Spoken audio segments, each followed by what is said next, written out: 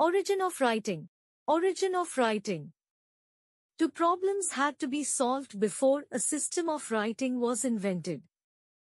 The first had to do with what symbols were to be used to represent its spoken sounds or ideas, and the second, with what surface the symbol should be written on. The first problem was solved in two ways. One early symbol system might be called sign writing, in which each symbol was based on a picture that resembled the thing it stood for. Thus, a circle with wavy lines stacked on top of each others might stand of water. One early form of this style of writing developed in Sumerian, present-day Iraq, about 3500 BC.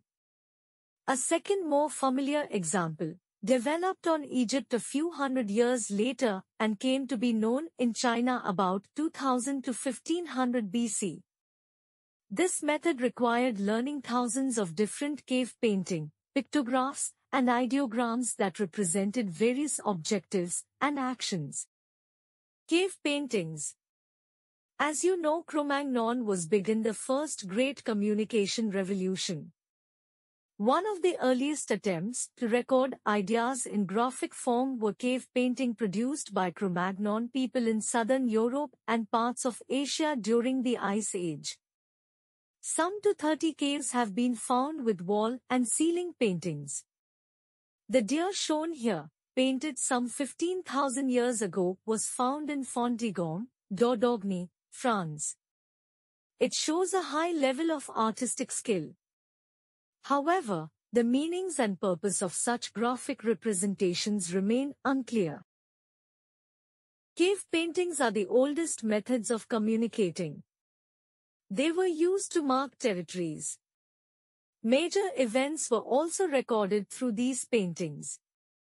They are usually found on the walls and ceilings of caves. Symbolic as well as religious functions were shown in these paintings. Chauvet Cave in France has the oldest cave painting. That painting was made around 30,000 BC. South Sulawesi, Indonesia, and Koloboaya Cave in Romania has the earliest cave paintings. Pictograph writing.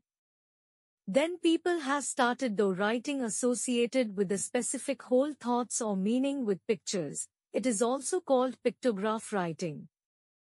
One of the form of writing was the use of pictographs to stand for actions, ideas or concepts. Such systems were developed independently by Egyptians, the Chinese, the Maya and others in 4000 to 5000 BC. Historical ideograms.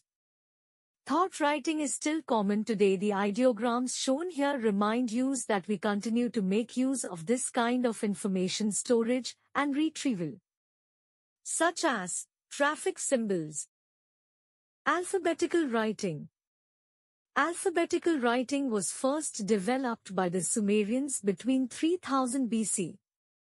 They made impressions on clay tablets with a wedge-shaped stick, old pen, to produce cuneiform writing.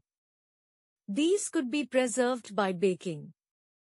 Each of the stylized symbols developed stood for a particular sound rather than for a whole idea or concept. By combining symbols to form words, only a few hundred symbols were needed to represent ideas, rather than thousands of pictograms. Later, the Egyptians and Greeks refined this system greatly and standardized an alphabet. Phoneticians spread across the Mediterranean to Greece, where standard alphabet of 24 letters was constructed. Romans modified Greek alphabets into 26 letters that are now standard in English today, so effectively. The alphabet was a more efficient way of writing than the pictographs used by the Egyptians and Chinese. Such as, computer keyboard has 47 keys, numbers and punctuation.